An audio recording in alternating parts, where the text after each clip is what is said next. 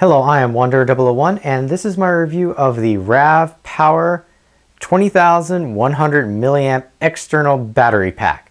So this is a very large, substantial, both in size and capacity battery pack. What you're looking at for the product size itself is a length of 6.7 inches with a width of 3.1 inches and a depth of 0.8. Now, because those might mean absolutely nothing to you, I do like to use everyday objects. So here we've got a deck of cards, and you can see that you are looking at pretty much almost 2 packs or a pack and a half worth of playing cards for the overall size lengthwise, and depth. You really are looking at, it's pretty much the depth of a regular pack of cards. Now, for comparison also, here is a standard $1 USD currency, and you can see that it is much larger than this particular bill. So it really is a very large power pack, but what you're getting is a extraordinarily large capacity, meaning that you can charge several devices or one device numerous times. So before I get into some of the general stats, I will also mention that the RAVPower pack did come with a USB to micro USB cable, and that cable is 2 feet long. So not terribly long when it comes to cables, but they threw it in there with it. It did not come with a wall wart, which in my opinion is one of the shortcomings of this particular power pack. So actually, why don't I just get into it right now. To charge this very large capacity power pack, you're looking at, on average, about 9 hours, 15 minutes, plus or minus, depending on lots of factors, what type of wall wart you use, what cable you're using. So this is going to take quite a bit of time to charge. However, with that long charge time, you also get a very large internal battery. So what we're going to do now is take a look at the top here. The entire power pack is covered in this black matte finish. You do see some fingerprints, but not as many as you would have if this was a glossy finish. Right here, you'll notice that there is a button. This is what you press to get an idea of how much percentage of the battery is left. This is also what you would look at to see how the charge was going. Now, as you're charging, these lights will light up. I'll roll in a little video footage there. And what you're looking at is a quick shot of it charging. When it's fully done charging, you'll see all the lights turn off as it is right now. And again, push the button and it will tell you how much is left. Coming along the sides, there's really nothing happening on either sides or the back. Underneath, you do have the by law outputs, inputs, and so forth.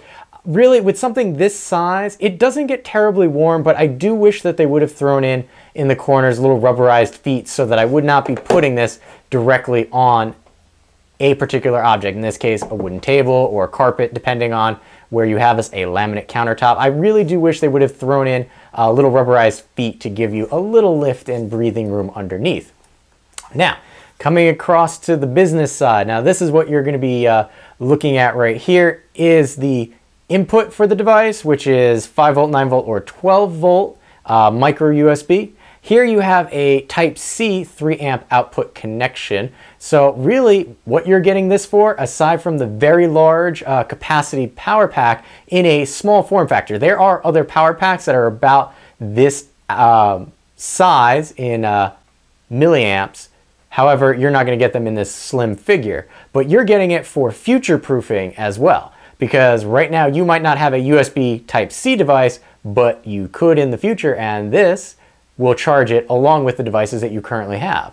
Right next to that, you're looking at a quick charge port, which is 5 volt, 9 volt, or 12 volt. This is a Qualcomm 2.0 quick charge port. So if you have a phone that supports quick charge, this is the port you're going to want to use because, well, you'll get your charge really, really quick. And here you have your standard USB to 2.4 amp output port for just about every other device. Now, when I was testing this, I sadly do not have a USB Type-C device that I could test this with. However, I do have a cell phone that supports both Qualcomm's 2.0 quick charge as well as regular charging. So I used my Moto X 2014 model, and using the standard port here, I was able to charge my phone in roughly 2 hours plus or minus, and I was able to charge my phone 6 times. Now this is again a Moto X 2014 model, which has a 2300 milliamp battery. Then using the quick charge here, I was able to charge my phone in an hour 30 minutes, and I got 5.5 charges out of this, so 5.5 charges. So you do shave off about a half hour using the quick charge, at least that was my experience with my particular phone, but you do lose a little bit of charging in that process. Now, I did also test, because the idea behind quick charge is that you get enough of a charge to have the phone last a little extra time. So I completely killed my phone, 0 battery, and in 30 minutes, I was able to use the quick charge port here and get up to 47% charge, which isn't half bad. So I did wish I had a USB-C type to test and share with you, but I did not. So really what you're looking at is a fairly small size factor for the milliamps that you have, power bank that lets you charge either 2 devices or 3 devices if you have a Qualcomm quick charge or a USB-C type connector.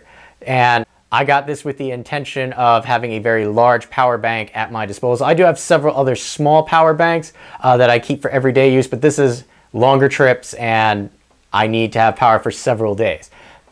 Now, I did forget to mention that it does come with this carrying case. It is fabric, it is padded. The only thing I did not particularly care for was the cinching up here. It kind of started ripping pretty much after I got it, because if we put this in here, I'll try and do that on camera and cinch it up,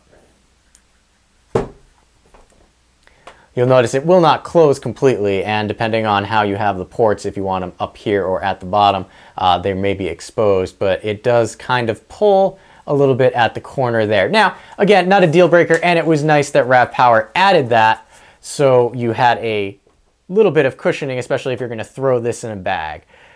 So what you're getting for future-proofing and a extremely large power bank, you're looking at spending anywhere between $55 and $45, depending on where you find this. Amazon's probably the cheapest place that you'll be able to find it.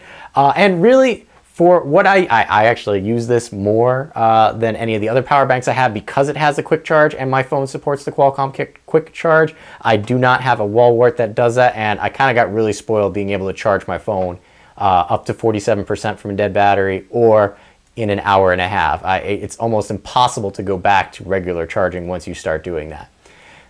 But really, for what you're getting for the price, I would highly recommend, if you have a lot of devices or one device and you're going to be away from any type of power supply for any length of time, to invest in a power pack of this size. In fact, I suggest this one right here because you're future-proofing yourself, and it has a small form factor for the size of the battery that you actually get with it.